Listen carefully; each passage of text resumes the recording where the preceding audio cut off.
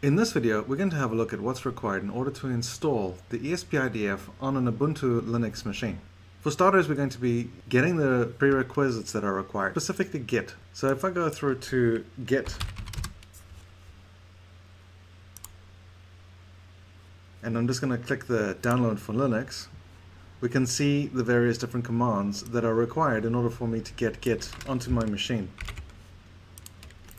So here I'm just going to go ahead and install it.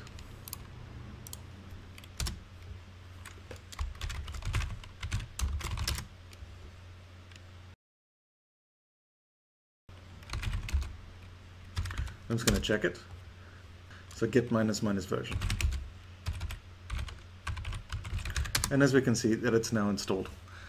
Next, let's go to the ESP IDF documentation.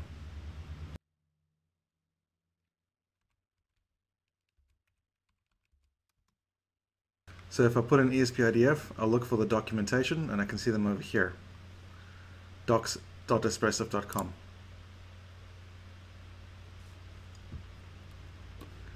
Here we'll go to installation step by step and we'll click on the Linux. Now it's a matter of simply following the bouncing ball. As I have an Ubuntu setup, I'm just going to be copying this command, and this is going to install all the prerequisites with Python that I require.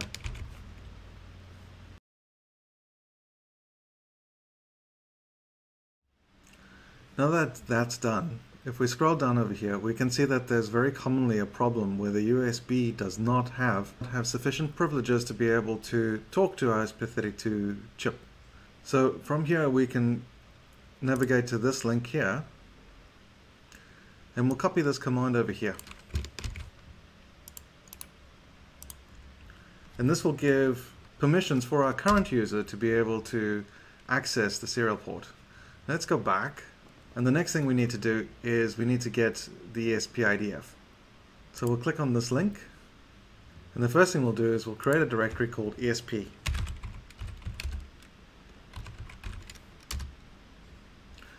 Now we'll copy in this command, which will navigate into that directory and do a git clone. Notice that it's got this recursive over here. That's because there are sub-dependencies inside the git repository that it needs to be able to fetch as well.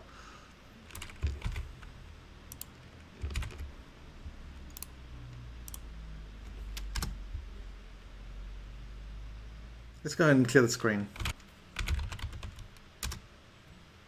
We now have all the prerequisites that we require in order to build the toolchain. In order to do that, we're going to run the following install.sh script.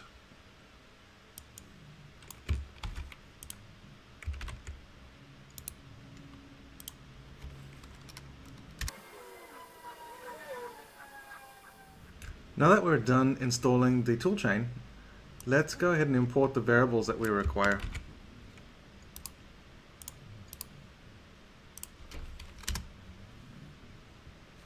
Over here we can see that this was successful, and now we have all of the environment variables that we need.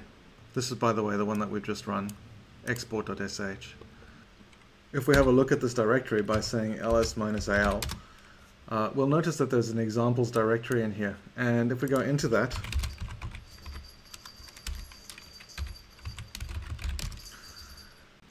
we'll see that we have a whole bunch of helpful examples that we can use.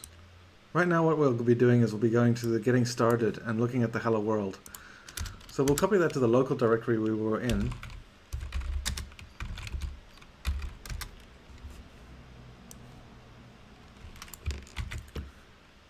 As follows. CD through to the ESP and then copy that directory. So if we go ls over here, we should see this hello world. Now let's CD into that. And in order to test this, what we can do is we can say idf.py build. And if we do not get an error, then it is successfully built. Now in order to flash our device, we need to figure out which serial port it's on. In order to do that, we can do the following.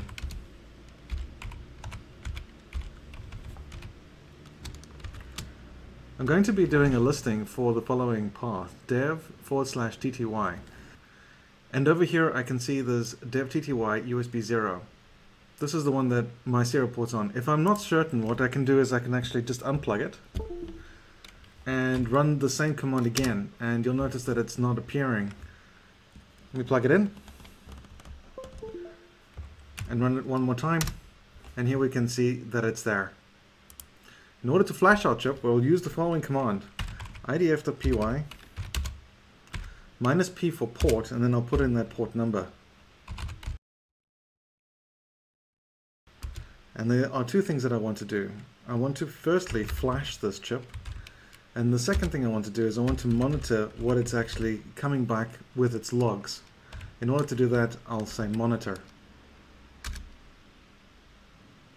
Here I see this permission denied, and there is a reason for this. If you recall where we actually found that command that enabled permissions for our USB port, if I go a little bit further up here to where we actually have the Linux installation, and we click on that, and then further down, if we scroll down, we'll notice in here we can see that it gives us this potential error.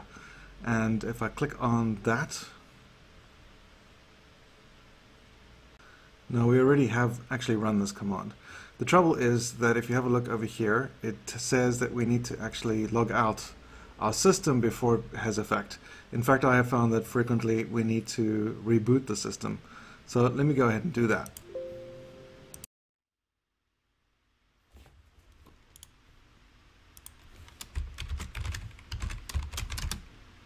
So we've just logged back in our machine. Sometimes I find that you do actually need to have a reboot in order for it to work. So once again, let's navigate over to that directory that we were in, which was in cd ESP. And inside here we'll see our hello world. And then let's not forget to import the variables that we require. We can do that by going /ESP IDF, and then it's called export.sh. That exports the variables. And now let's try that again just by going here, and then we can see this command that we were running. And one more time, idf.py is the command that we used to flash. -p for port, that's the port that we had. Flash will flash the chip, monitor will get the resultant logs and prints. And we can see that it's doing that. It's connecting, it's flashing, and here we can see the result of that particular file working. We'll have a look at it in greater detail at a later point. But in essence, this is now working. To terminate, Control close square bracket.